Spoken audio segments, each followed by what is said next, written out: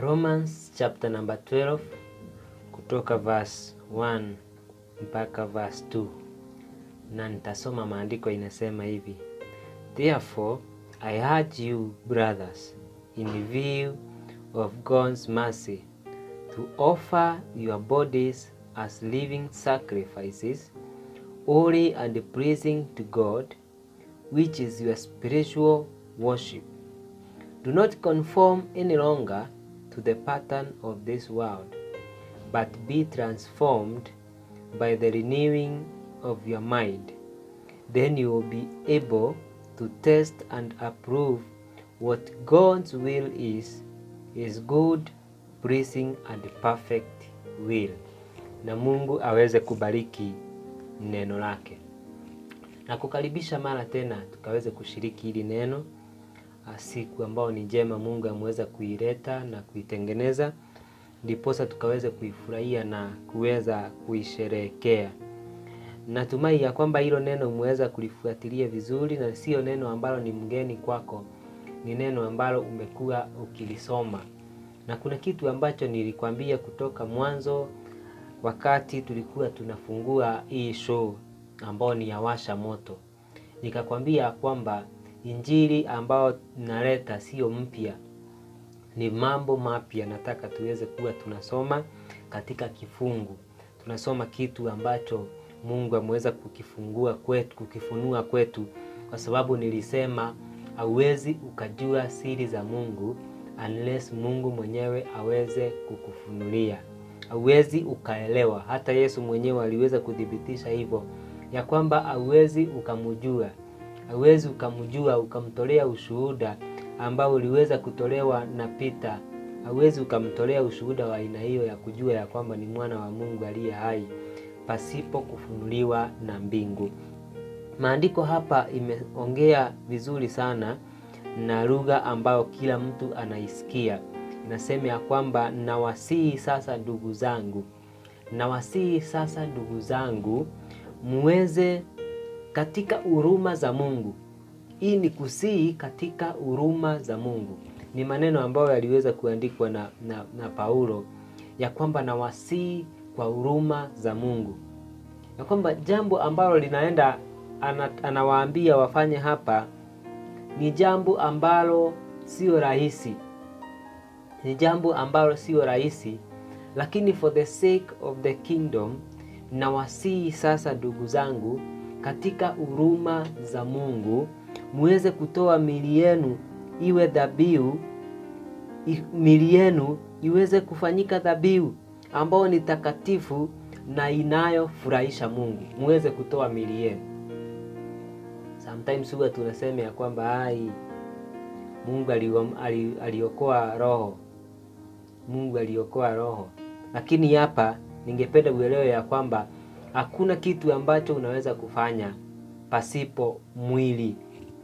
Hakuna kitu ambacho unaweza kukifanya. Ndio unaweza kuwa na mambo makubwa sana katika kiroho, lakini bado unahitaji huu mwili.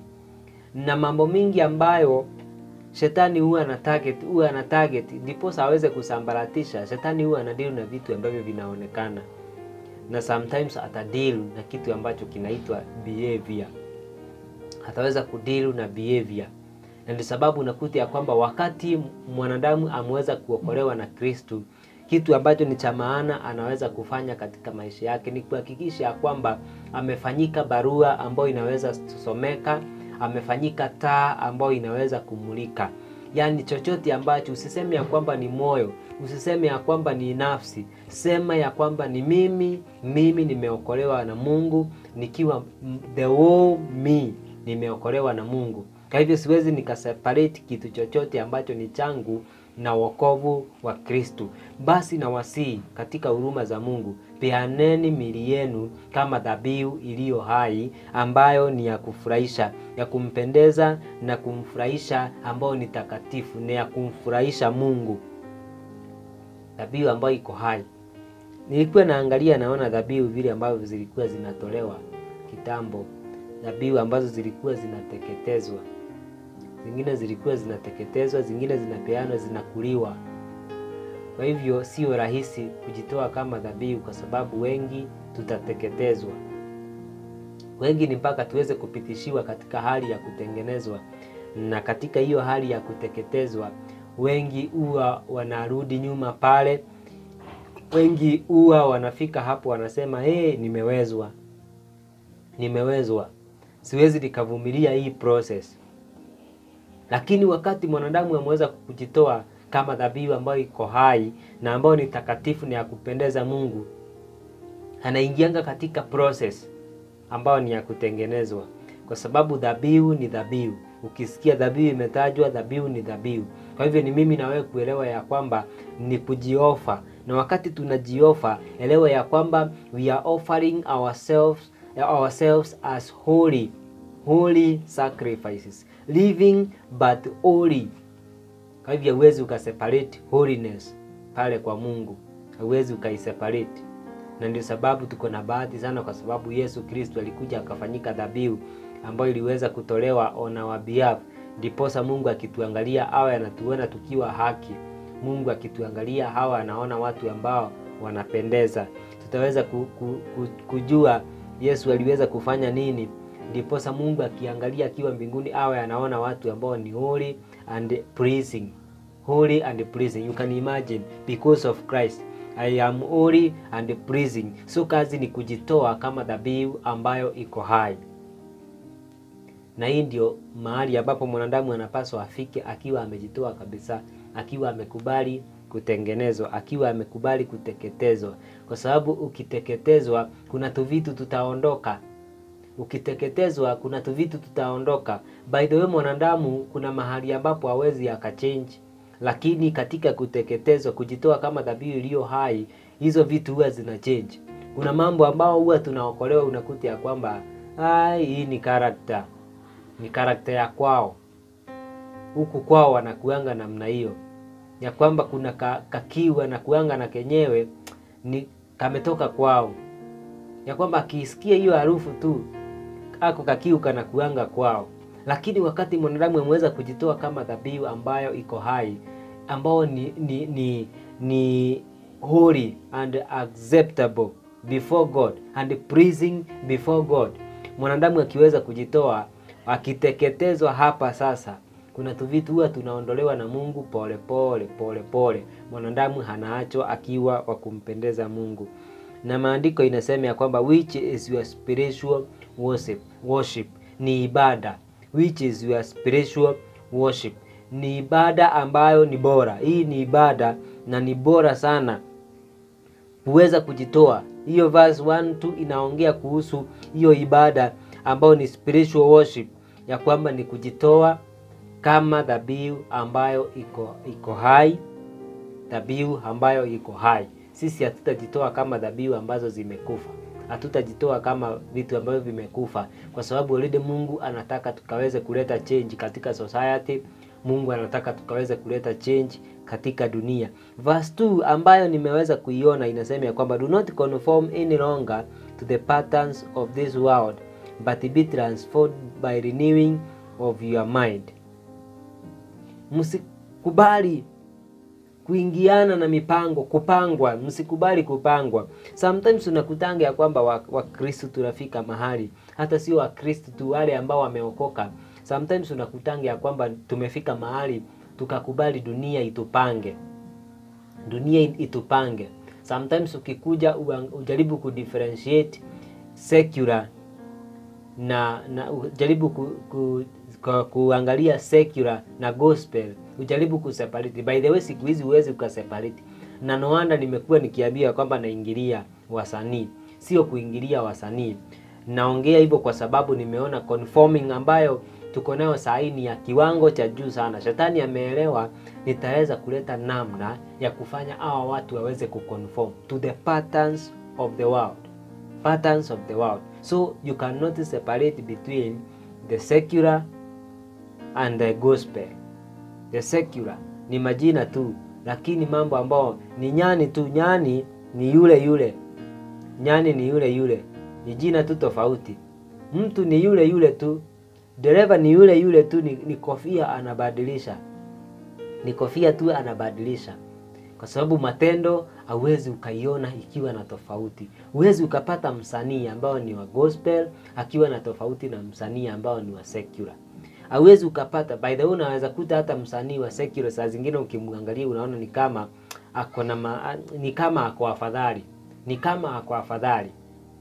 Ukimwangalia unaona ni kama ako afadhali. Huwezi ukaseparate pastor mchungaji ambaye ameokoka amepakwa mafuta, hauwezi ukamseparate na secular world, kwa sababu mambo ambayo inafanywa na dunia bado utampata akifanya, na wengine wanaifanya hadharani, wengine wanaongea hadharani.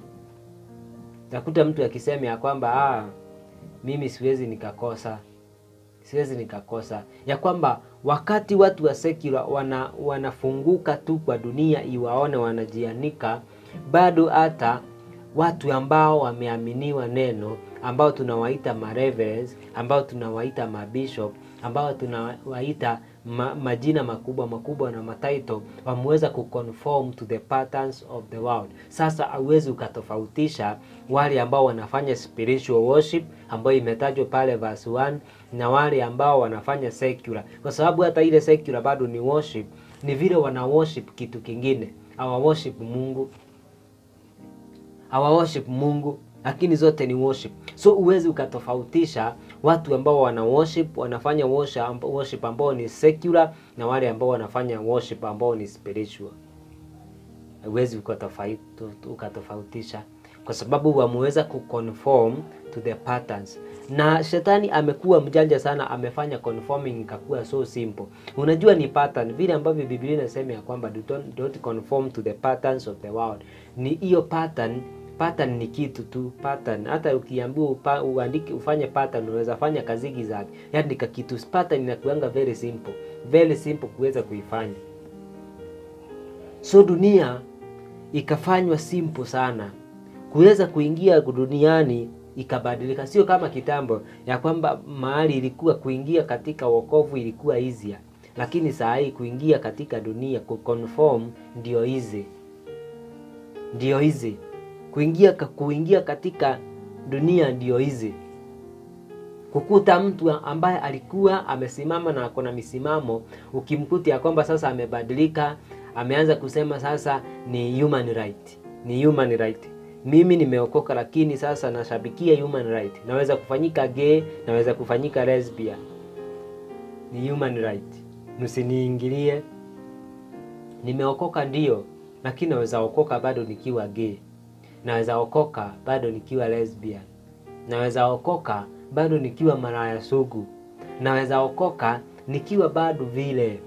Msiangalie hii mambo hii ni ya mwili. Hii ni ya mwili, wacheni kuangalia. Wacheni kunipima gay na spiritual yangu. Wacheni kupima lesbianship yangu alafu muiconnect na spiritual. Hizi ni vitu tofauti sana. Wanaargue namna hiyo, lakini maandiko inasema ya kwamba mtoe miili yenu kama dhabihu ambayo iko hai. Na sio hai tu, unajua sio kujitoa. Kama ni kujitoa ingemalizia pale. Inaendelea inasema ya kwamba which is holy and pleasing before God, which is your spiritual worship. Kwa hivyo hapa ni kuelewa ya kwamba sio mambo na kuconform. Maandiko yanasema ya kwamba usiconform. Sometimes unakuta ya kwamba wengi ni wale ambao wako katika gospel. Wengi ni wale ambao wako katika upande wa gospel. Wengine ni gospel artist, wengine ni pastors, wengine ni mabishop, ni watu wakubwa, wengine ni wainjilisti, lakini wameconform kwa sababu ya tumbo waweze kukula. Kwa sababu nataka nikuwe mtu ambaye anahubiri ako na kigali kikubwa, nataka nikuwe msanii ambaye ni wa gospel ako na kigali kikubwa, ni mtu ambaye anakaa kwake hapa Nairobi, ni mtu ambaye anakaa kwake Mombasa na Kisumu, ni mtu ambaye anakaa kwake Eldoret na Nakuru. So nitafanya namna gani? Hata mimi nitafanya deal ambayo inafanywa na hao watu wa giza. Niingie pale kwa giza hata mimi niweze kujiconnect, badala ya nitumie bidii Mungu anataka bidii ya kwamba mwanadamu aweze kujituma, Mkristo aweze kujituma, ndiposa akitafuta mbegu ya holiness awe anaiona kwa huyo Mkristo, sio kuchanganya Yesu. By the way, tumehurumiwa sana tukaweza kuokolewa na tuna survive katika grace, lakini grace hatupasi kumisuse kwa sababu eti ni grace, ni kujitoa kama watu ambao ni holy and pleasing before God. Do not conform to the patterns of the world. Usiangalie uone wasichana walika lako vile ambavyo wanafanya na wewe useme ya kwamba nitafanya. Kumbuka misingi yako. Kumbuka misingi yako. Kumbuka misingi yako, msichana. Usiende ukaangalie pia pressure. Usiangalie vile wanafanya. Usiangalie vile wanavaa. Fanya vile ambavyo your spiritual worship inakucommand ndani yako. Kuna kitu ambacho kinazungumza ndani yako. Wewe kijana, usiende ukaingiliana na vijana wengine uone vile ambavyo wanafanya eti kwa sababu mko uni, eti kwa sababu mko kole, eti kwa sababu mnafanya mambo hapa, mnazunguka hapa mjini. Hiyo pia pressure usikubali, itakuangamiza na imeangamiza wengi. Usikubali kuconform kwa sababu hiyo ni kuconform. Je, sauti ya mama yako, sauti ya baba yako inasema namna gani? Kwa sababu unatengenezwa kutoka pale chini na unatengenezwa ukiwa msichana mzuri. Unatengenezwa ukiwa msichana mzuri. Unasoma primary ukiwa msichana mzuri. Unafika secondary ukiwa msichana mzuri. Ni nini ambacho kinakufanya ukifika juu ubadilike? Una conform to the patterns of the world. Do not conform to the patterns of the world, but be transformed by the renewing of your mind. Mawazo yenu, hisia zenu ziweze kubadilishwa. Zifanyike hisia ambazo ni za Kikristo kabisa, ya kwamba mawazo yako, ubinafsi wako, mtu akiangalia anaona ya kwamba huyu ni Mkristo kulingana na kufikiria kwake, kulingana na vile ambavyo anatenda mambo. Ameweza kurenew mind. Ameweza kurenew mind. Ya kwamba sio yule wa kitambo. Sio yule wa kitambo. Sio yule ambao ni wakufuatwa na mambo ya watu wao. Eti kwetu ni lazima, kwetu ni lazima. Renewing of your mind. Kwa pale katika moyo na akili yako ikuwe renewed. Uweze kukua separated. Ya kwamba mambo ambayo unayatenda ukiwa mtu ambaye ni tofauti. Watu ambao wameconform akili zao ndizo number 1 huwa zinakuwa corrupt. Akili zinakuwa corrupt. Shetani anachukua hiyo nafasi, anafanya akili yako inakuwa corrupt. So kuconform inakuwa rahisi sana. Lakini mfanye mawazo yenu iweze kubadilishwa. Then you will be able to test and approve what God's will is. Mtaweza kujua mapenzi ya Mungu ni gani. Unajua ni ndani huwa tunazungumziwa mapenzi ya Mungu na iweze kutimia hapa duniani kama vile mbinguni inatimia. Tutaweza kuijua, tutaweza kufunuliwa hizi siri. Mungu akiweza kupata mahali pa kulandi na kuweza kufunua siri, huwa anaifunua. Tutaweza kufunuliwa mambo mengi sana. Na by the way, tutakuwa na impact. Tutakuwa na impact. Hata wakati tunahubiri tutakuwa na impact. Sio kwa sababu tunahubiri katika matelevision makubwa. Tutakuwa tuna preach hapa kwa Prince Neb TV na tunakuwa na impact katika dunia. Sio kwa sababu tuna preach katika TV kubwa.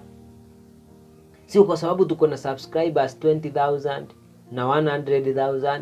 Tutakuwa na impact sio kwa sababu tuko na following kubwa sana. Tutakuwa na impact kwa sababu pale Mungu amepata kwa clan. Ameona watu ambao wamejitoa kama dhabihu ambao iliyo hai. Watu ambao wamejitoa na kujiachilia na kuambia Mungu, nitumie, nifinyange, unifanye vile ambavyo upendavyo. Nifanye vile ambavyo upendavyo. Kwa hivyo tutaweza kujua mapenzi ya Mungu katika maisha yetu. Tukikataa kuconform. Unajua conforming to the patterns of the world, unakutanga ya kwamba umeingia katika business ambao ni secular. Ukiingia katika business ambao ni secular, unaenda pale na mawazo. Kwa hivyo hata Mungu kuweza kukuhudumia umjue, hauwezi ukamjua kwa sababu hauko connected. When we have conformed to the patterns of the world, unakutanga ya kwamba signals za Mungu zinakuja zikisearch, zinamalizia na kusema tururu. Hakuna hajapatikana. Hapatikani katika signal za mbingu, kwa sababu already signal zake zinaguza pale dunia, ziko katika dunia, zimeungana na patterns za dunia. So mbingu haimpati, na mbingu ndiyo uwe inatufunulia the will of God, the pleasing and perfect will of God inafunuliwa na mbingu. Mbingu ndio uwe inatuzungumzia, neema ya Mungu inashuka, huruma za Mungu zinashuka, ana connect na sisi, tunamjua zaidi. Lakini utamjua namna gani kama wewe 100%, 90% ni dunia, 10% ndio Mungu, na unakuanga wa Mungu Sunday, na ni Sunday kutoka saa 4 mpaka saa 5. Ikipita hapo unabadilika immediately. Mpaka hata mavazi, vile ambavyo ulikuja church, ukitoka immediately nikipatana na wewe stage na shangaa kama ni yule ambaye nilipatana na yeye kwa church, kwa sababu umeconform. Sasa umeenda party after party, na kuna vile ambavyo unapaswa uvae ukienda kule, ukitokea. Utaki kutokea watu waonange mtu ambaye ni wa church. Utaki watu wajue wewe ni mama wa kanisa, au utaki watu wajue wewe ni mzee wa kanisa. Hutaki watu wajue wewe ni kijana, wewe ni msichana, ni dem ambao ni wa church. So ukifika huko nje unabadilisha mavazi, una conform to the pattern. Ndiposa watu wakikuona ambao wako dunia wanaona ya kwamba wewe ni mwenzao. No wonder Mungu hawezi akazungumza na wewe. No wonder Mungu hawezi akakutumia unless akutumie kutumbuiza. Hata kama umebarikiwa na sauti gaji ya kuimba pale kwa praise and worship, kile ambacho unaweza fanya pale ni kutumbuiza watu, lakini hauwezi ukawa connect na mbingu, kwa sababu watu ambao wana connect congregation na Mungu ni watu ambao wametoa miili yao kama dhabihu ambayo iko hai, dhabihu ambayo ni holy, dhabihu ambayo ni praising before God. Dhabihu ambazo ni takatifu ndizo huwa zina connect congregation na mbingu. Lakini zile ambazo zimeweza kuconform to the patterns of the world huwa zina connect church na dunia, na hapo inakuanga kutumbuiza. Hakuna tofauti ya yule ambaye ako disco, ako Mugithi night, na yule ambaye ako kwa madhabahu, kwa sababu wote wanafanya kitu moja, inakuwa secular. Mungu atusaidie katika huruma za Mungu, kama vile Paul alisema, I heard you my brothers in the view of God's mercy. Kwa huruma tu za Mungu, Mungu atusaidia kwamba tuweze kujipeana miili yetu kama dhabihu ambazo zilizo hai, ambazo zimekubalika na ambazo ni takatifu, ambazo zinampendeza Mungu. Ndiposa tuweze kumfahamu Mungu zaidi na kumjua, hatufunulie. Tuweze kujua mapenzi yake na mapenzi yake ambayo ni kamilifu katika maisha yetu. May God bless you so much kwa sababu ya kupokea hii challenge. God bless you.